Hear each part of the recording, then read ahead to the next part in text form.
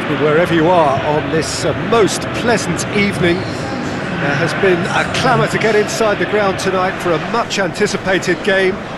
The roads outside of the stadium have been bumper to bumper with traffic. The car parks are full. There is a torrent of humankind making its way from the nearby station, and we expect every seat to be filled. An atmosphere of great expectation and excitement. This place simply a monument to the game.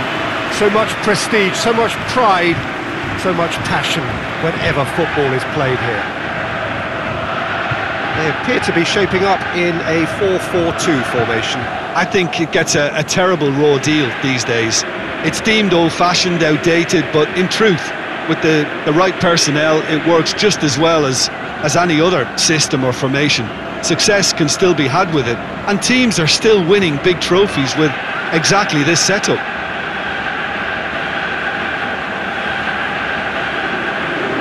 Back of the net! Hot knife through butter! They have done it again! Looking back at that, that's how you play on the counter. Quick and decisive and ruthless with the finish. I thought it was a stunning, stunning breakaway. His second of the game, and an eye now for the hat-trick.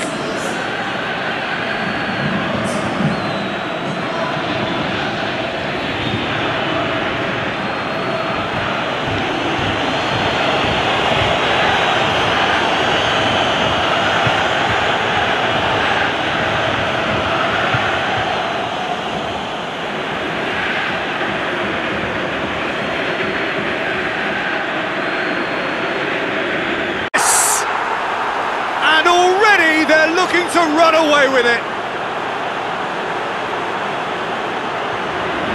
Well, you know, thinking about that, I think they've perfected that on the training ground, because it took them seconds to get the ball from back to front, and they really commit forward in numbers too. It was all very well drilled.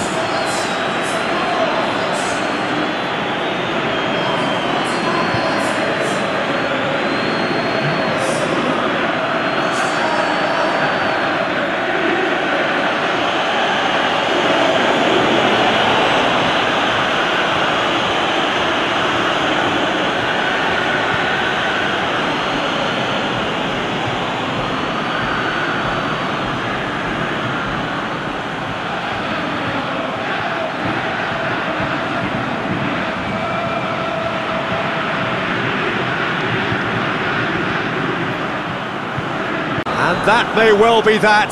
That is that. A demolition, destruction, annihilation. They simply ran away with it. Your final thoughts, Jim? Yeah, we knew there was a sizable gap in the quality of both squads.